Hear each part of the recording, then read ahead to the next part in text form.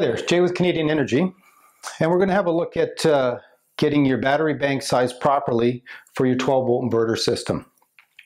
First thing that we need to understand is for every 100 watts AC, we're going to consume 10 amps DC at 12 volt.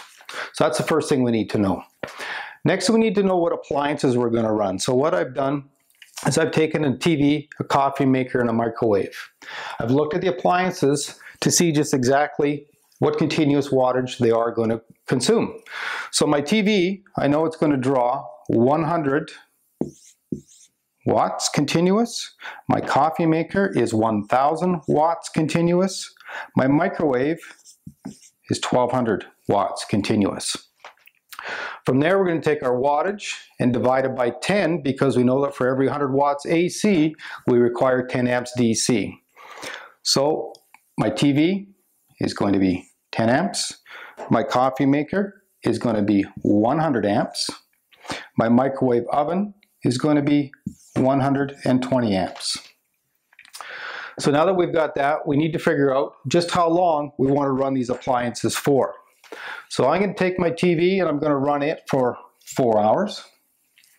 I'll say I'm going to run my coffee maker for 1/2 hour, 0.5.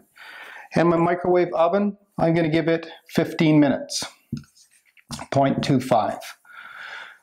So now that we know how long we're going to run them for, we got to figure out what we require amp hour wise. So we take our amps times our hours, which is going to give us our total consumption of amps. So our TV will be 40 amps. My coffee maker will be 50 amps. And my microwave oven is going to take 30 amps. So from there, I'm going to take and total up those three numbers, which is 120 amp hours required to run these appliances for the amount of time that I've given them. From there, we want to take our 120 amp hour battery bank and times it by 2.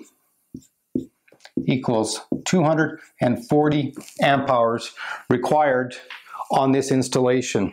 The reason we take and times this by 2 is we don't want to take more than 50% out of that bank of batteries in between charges to keep your battery bank in good health.